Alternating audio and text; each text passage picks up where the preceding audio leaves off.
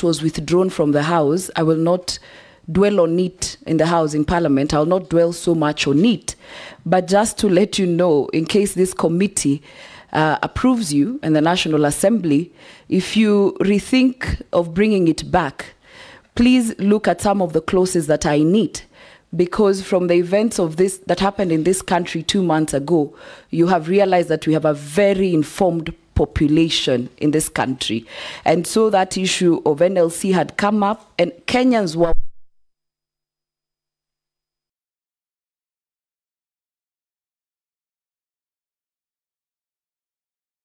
issues of land, and you know how land is emotive. The second thing that was on it that Kenyans raised was the issue of inserting a new clause which will force freehold land owners, property owners who enjoy free ownership for perpetuity and can use the land for any purposes, to pay land rate. You know, that was just a comment since it has been withdrawn. So to my question, one, who is a cartel? Every CS nominee talks of a cartel. I want you to explain to this committee your definition of cartel. The second question is the whole issue of the housing levy. By April 2024, the government had collected in excess of Kenya shillings 34 billion. How many houses can you confidently say have been constructed and completed as we speak? And lastly, with the Finance Act having been declared unconstitutional, I think yesterday, do you understand its import on the housing project, and what next if this committee then finds you suitable to hold that office? Thank you. We'll take another. Nelson. Thank you, Mr. Speaker. Mine is actually very brief. Affordable housing is one of the key pillars of Kenya Kwanza administration. In fact, the president has been many times quoted as saying it was a deliberate way of creating employment. I want to ask you, Honorable nominee, how many young people have been employed by this program? And number two, do you think this program is sustainable, and is it working? Go ahead. Thank you, Honorable Speaker. I think it is important that even though Honorable Lesuda has not come by way of a question, for me to make one or two clarifications in respect of the authority and the mandate of the National Land Commission. Because many times there is misinformation or misunderstanding of the mandates. And I believe that there is no misunderstanding between ourselves and the National Land Commission. Sometimes it's just propaganda. If you look at Article 67, the functions of the National Land Commission are to manage public land on behalf of the national and county governments. 2, to recommend a national land policy to the national government. Indeed, I have one document already recommended, and we are working on the national land policy, reviewing it since 2009. The review is supposed to take place every 10 years. Then to conduct research related to land and use of natural resources and make recommendations to appropriate authorities. To initiate investigations on its own motion, that's regarding complaints, historical injustice, and all that. And then finally, then there is to encourage the application of traditional dispute resolution mechanisms to assess tax on land and premiums on immovable property in any area designated by the law.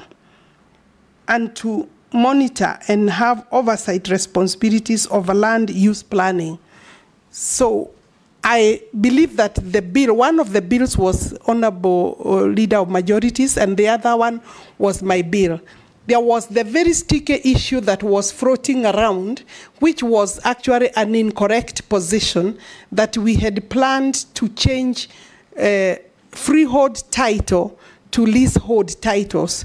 One, it is practically not possible within the law for me sitting as a minister or any of my officers to change land tenure from one regime to the other, meaning from leasehold, freehold to leasehold. But with the application and consent of the owner, it is possible. So there was no provision that we had brought to do that. What raised maybe concern is the proposal levy some charge or some fee on freehold ownership within our cities. Let me clarify again. The levy that we had proposed in the bill that was withdrawn was levy on freehold land within cities. So far, by the description of cities under the Urban Areas and Cities Act, we have Nairobi, Mombasa, Kisumu, Nakuru, and Eldoret is soon coming on board because it has been approved. So 5 cities. But the...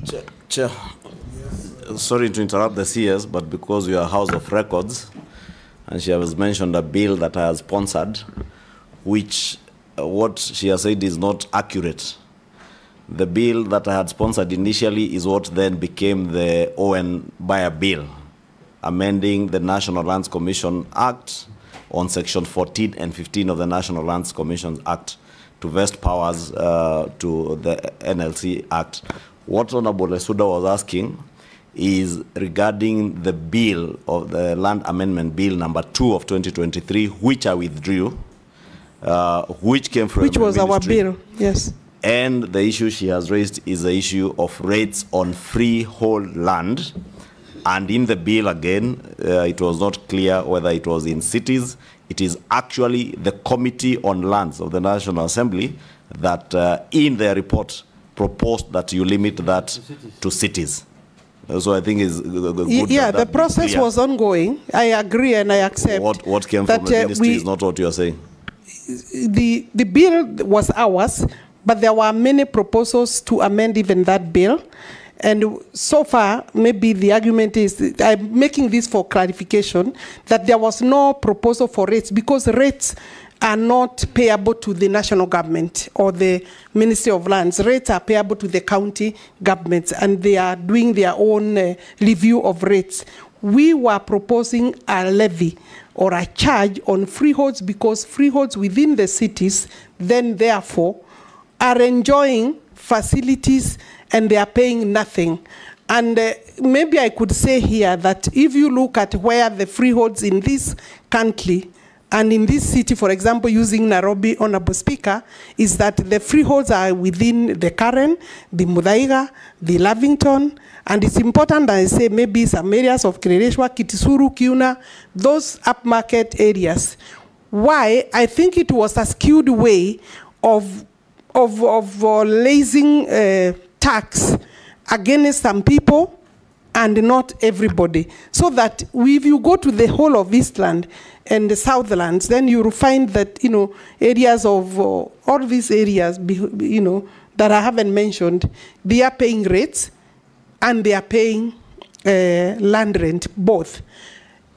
And therefore, in other countries, what is happening is that if you have a freehold, then you pay, including any other land, you pay some development tax because the land that you are sitting on is actually has been developed to equal. In this country, then, we are having some people paying and others are not paying. And I think that is a conversation that we will be able to bring back to the National Assembly for debate and discussion, and also robust public participation and debate.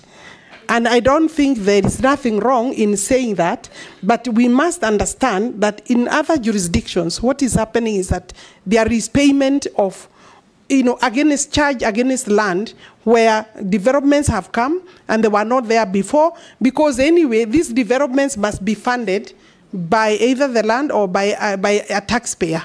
So, and I think that is what was taken to mean that we are charging a charge on freehold, and there is likelihood. Alice Wahome, you are being too wordy. Yeah. You can say what you are saying in very concise terms. Yes. Yes. Yes. The Speaker, I believe I have maybe exhausted. Hold, there's a point of order there. Yeah. The Speaker, it is good to have clarity on this matter because that bill was as well a controversial bill. It is very important to have clarity here that the proposal that came from the ministry was that all freehold land be changed to leasehold in the whole republic. It is Parliament, a committee of this Parliament, and that's why Parliament must be given credit where they do their work. That is suggesting to them that we should maybe do it in cities. But the ministry, what they brought to Parliament was that they want even the ancestral land that somebody is holding a freehold in Migori.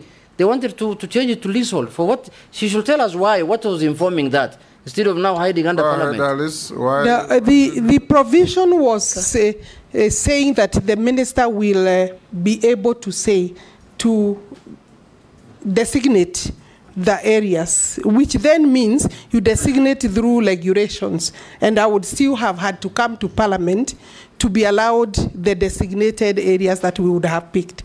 So, and therefore, the proposal by Parliament, I commend. I think it helped and it improved the provision. Thank you, Chair, and I'm sorry I didn't want to interrupt. You have interrupted, just go on. Chair, we are in a vetting process, and the leader of majority and the leader of minority have stated the actual position.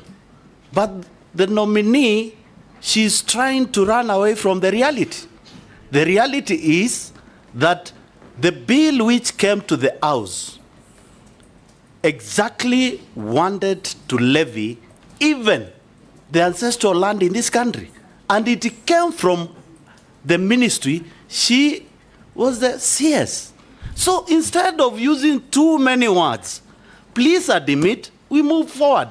Because at the end of the day, Kenyans could not accept your proposal. And it came from you. It did not come from the House of Parliament. Speaker. It did not come from Kenyans. It came from your office. Yes, sure. Yes, Alice. Speaker, I said that the proposal had indicated that the minister will designate areas where the levy will be. It was not blanket, because it is not possible to collect. Point of order, it is not possible to collect levy in the entire country. Yeah. Mr. Speaker, yes. That is true. But why do you want to subject a land that is in Bungoma or Migori for a minister who's sitting in Nairobi to designate whether it will be a freehold or a leasehold? Why do you want to do that? Just say it was wrong to do that, and now you are rectifying, you are agreeing with Parliament for that issue to become a city's issue. Just and we move on, Madam C. You are a former member of Parliament here. I think the clarity I have made, I have even given credit to Parliament, but I have said that it is Parliament that was going to give me permission to say where to levy the. Yes. Point of order. Okay. A brief one. Yes. Yes, Naisula. Thank you, Speaker. And I just want to put it to the nominee, and from what the majority leader had said to another nominee here, that one of the challenges of the cabinet that was there before is communication. Because Kenyans are not understanding what you want to do. When they raise questions, it is said to be propaganda, but now we have confirmed here today that it is actually the truth. And so I think moving forward, if you're confirmed, and the last thing also is when there is public participation and Kenyans have an issue with a clause or with a matter in a bill, it should be discussed thoroughly and given the view of those because the bill could be good, everything else could be good, and we have one contentious issue. Could we exhaust it? Because I can assure you, after what happened in Parliament, these parliamentarians will not be a rubber stamp anymore to any issue that will be contentious, Madam Nominee. So that is all I wanted to do, so that we could make progress. Yeah, thank you. I would hate a Parliament that is a rubber stamp. It's of no use to anybody, and even themselves. But and I agree with you. This bill had not even gone to second reading, where the debate was going to happen. And during debate, the proposals for amendments would obviously, by the House, I think the subject was still... We'll make progress. What the members are telling you is that a bill came from your ministry with these contentious proposals to the House, when it was picked up and spread like wildfire, the ministry maintained a conspiracy of silence. Instead of coming up to say, it was our bill, we withdraw it so that you quell the fire, you said nothing. But that is, let's move on. Posing? Thank you, Speaker. I think there is need for better communication. Yes. I agree with you throughout the entire government, yes. Including my former ministry. Yes, even Speaker, His Excellency the President has said, lamented, that one of the weaknesses in the government is poor communication. You are doing good things which nobody knows. And when you do bad ones, you don't own up. Questions on housing levy. Yeah. Okay. Yes, Speaker. Proceed to the housing levy question. I was asked by Honorable Koech how many people or youth we have employed under the affordable housing levy program. I want to confirm that in our records we have about 106,000 youth, both men and women, and I want to add here that most of them are youthful, below 35, and we ensure also that we include women because we have women who have the skills and artisan skills, yes. Youth has no gender. It's just youth. Men and women. Sometimes when you say a man, it is said it is also a woman, but until you say it is both male and female, then yes. There is a problem. Mm-hmm. So thank you, Honorable Speaker, but I would say the youth, it can be youth, women and youth, or youth yes. Men. Yes, so we have ensured that gender is also observed in terms of those who are working and benefiting. Is it sustainable? It will be sustainable if we are able to continue with the housing, affordable housing levy. And I'm aware that it is also still in court. Would I say that up to now we have over 100, we have at least 48,000 housing units that are in different stages of construction, between maybe 20% and 95%, some nearing completion. In fact, we expect that we will be launching several of those units this year. And so it is sustainable because this is one of the best projects and programs that the country can allow to continue. Everything